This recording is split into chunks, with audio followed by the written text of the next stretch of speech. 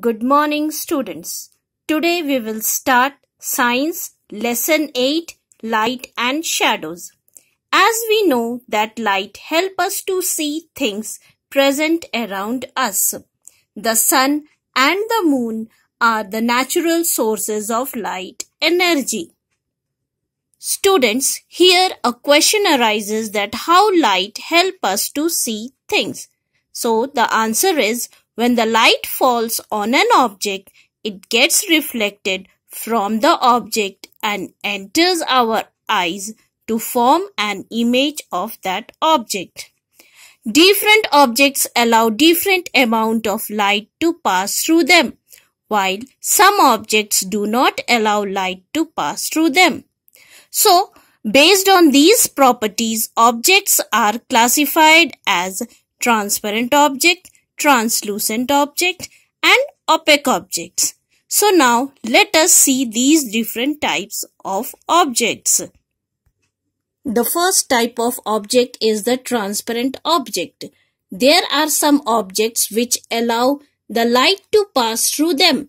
These objects are called transparent objects. For example, clear glass, clean water, air, etc. Here in the example you can see from this source of light, when it falls on a clean glass, on the other side whatever objects are kept there, you can see them clearly. So this clean glass acts as a transparent object. Next comes the translucent objects.